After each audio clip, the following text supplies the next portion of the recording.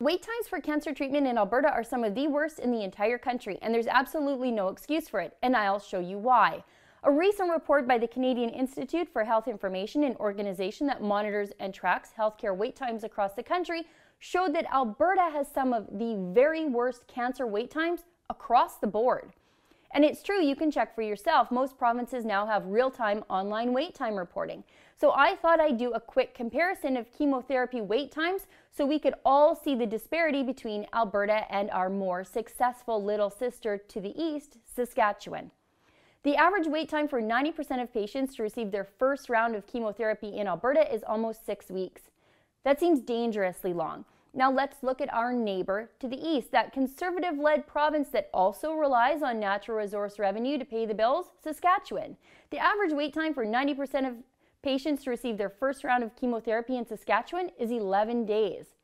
Now what about that long wait time to get chemotherapy in Alberta? Why could that be? That's such a drastic difference. Surely Saskatchewan must just spend way more money on their healthcare system than Alberta does. Well, no, that's not the case. Saskatchewan spends less money on healthcare than Alberta, but what they do spend, they spend it better. Saskatchewan spends $4,621 on healthcare per person. Alberta spends $4,862 per person. Alberta spends $241 more per capita, but sees a week's longer wait.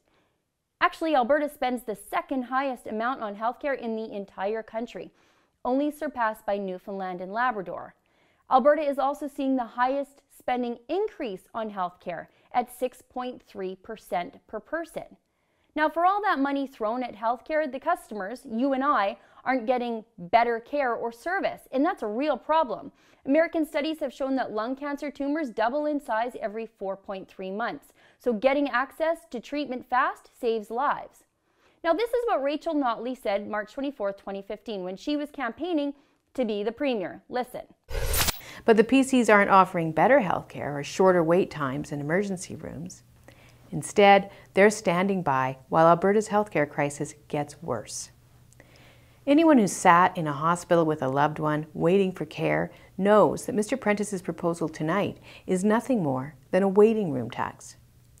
Mr. Prentice's priority is to force Albertans to pay more and get less while he gives away billions to the most profitable banks and corporations. Oh, she promised us better health care and shorter wait times. She didn't want us to pay more and get less. But that's exactly what Rachel Notley delivered. Longer wait times, a more expensive system that we will all have to pay for. Notley has even started giving handouts for corporations, just like Jim Prentice did. But this time it's for green schemes and not golf courses. But really, it's all the same cronyism with our money. Now, Saskatchewan proves that more and better health care can happen with less money.